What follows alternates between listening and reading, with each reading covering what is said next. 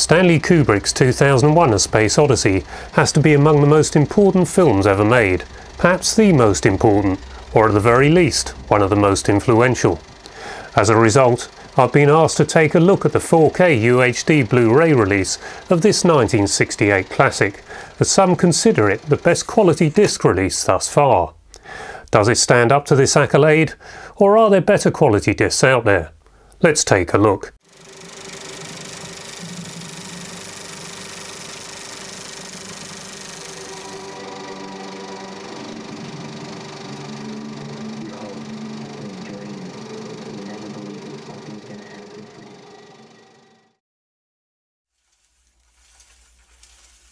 This film is a technical tour de force, but not only for its pioneering special effects.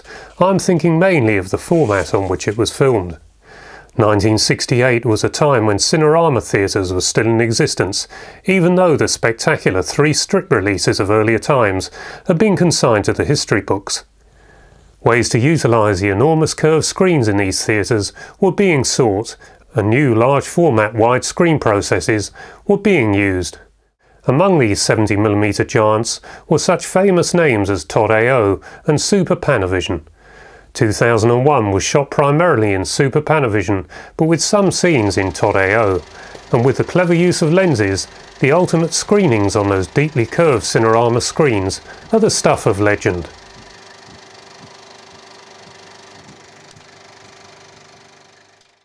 Super Panavision is a 65mm camera stock with release prints struck on 70mm, which has an extra 2.5mm on each side of the sprockets to provide an extra pair of sound tracks on each side, making a total of 6 separate tracks. This is a section of 70mm from Ridley Scott's Legend, and you can see the large sound stripes on either side, which contain 2 separate tracks within each. The first 5 tracks are for the front array of speakers located behind the screen, and the very end track is for the surround effects. Nowadays 70mm prints are projected with digital soundtracks, but at the time of 2001 it was magnetic 6-track stereo. There are only 3 genuine Cinerama cinemas in the world today, but all have occasional screenings of 2001 A Space Odyssey. Here in the UK, we have the Pictureville Cinema at Bradford, which has a widescreen film festival each October and is one of the 3 Cinerama theatres still in existence. Keep an eye on the Pictureville for the next chance to see 2001 on a deeply curved screen, because it does make the occasional appearance. In the USA, the Cinerama Dome is still operating on Sunset Boulevard and still has the occasional Cinerama screening. This theatre opened in November 1963, and when I was last there in 2011, it was managed by a true film enthusiast who understood the importance of large format film. The 3-strip Cinerama process was introduced in 1952. 3 cameras running in sync then had to be screened in sync using 3 linked projectors. In addition, a 4th projector was used for the magnetic multi-channel sound, totaling 7 tracks in all. The deeply curved screen was louvered to minimise cross-screen reflections, but generally the whole process was labour-intensive and proved to be too expensive to make it viable in the long term. Much like IMAX today, the format was watered down, and 70mm single projector screenings were utilised, but the name was still retained. Some 70mm films work more satisfactorily than others on the Cinerama screens, and 2001, by its very nature, is one of those that works best.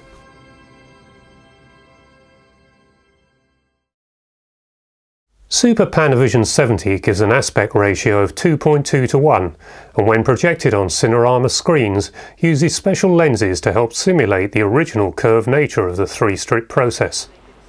The 3-strip Cinerama films had a frame size that was 6 sprockets high, whereas 70mm is only 5, so there was an inevitable reduction in overall clarity.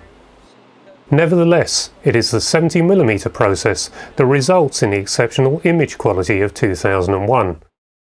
Generally speaking, the bigger the gauge, the better the final image, and the major advantage to those of us enjoying these films in the home is that the quality of the original master translates down to home movie formats such as the new 4K discs.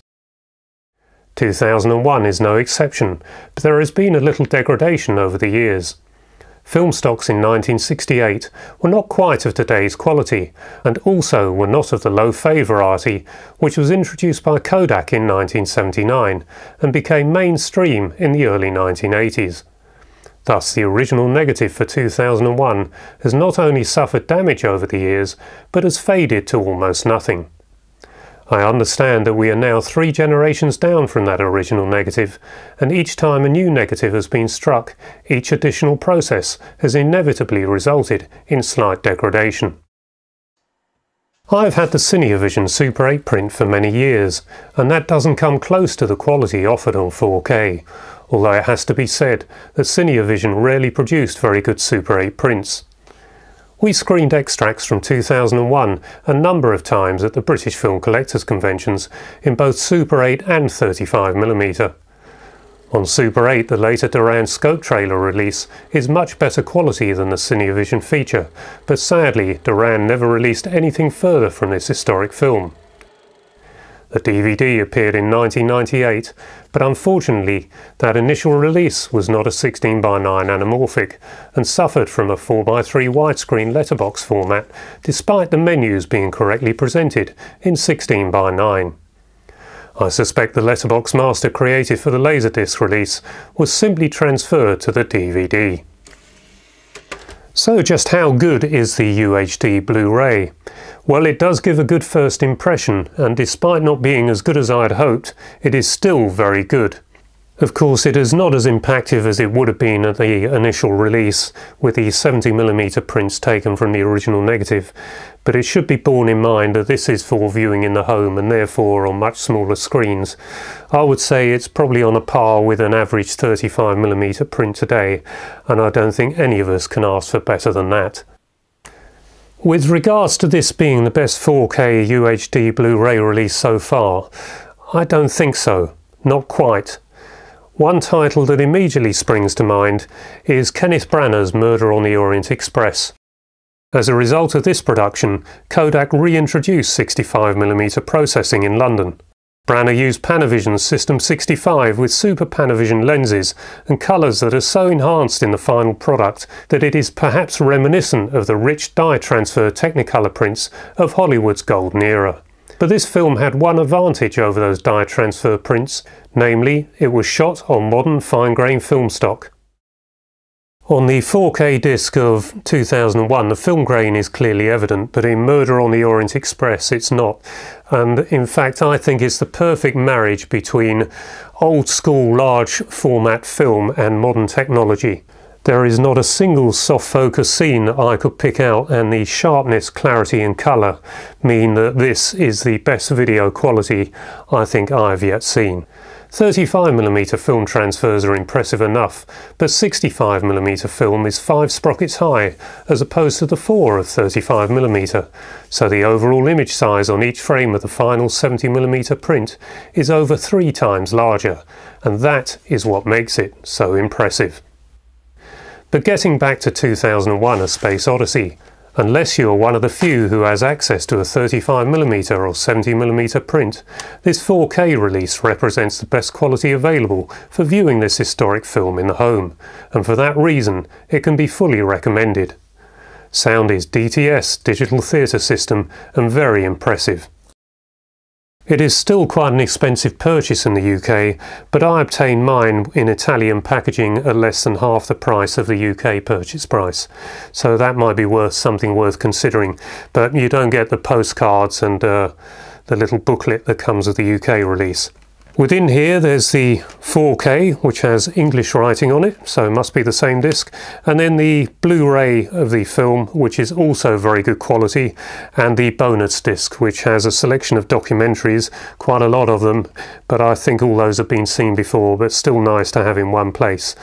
The Blu-ray, as I say, very good quality, so even if you don't have 4K facilities yet, this might be worth buying the 4K package just for the future, and still enjoying the exceptional quality on the Blu-ray. So whether on Blu-ray or 4K, this film needs to be seen on the biggest screen available. Perhaps someone out there will even try building a Cinerama style curved screen in their home. Now that certainly would be something worth seeing. So I hope you enjoyed this look at 2001 A Space Odyssey.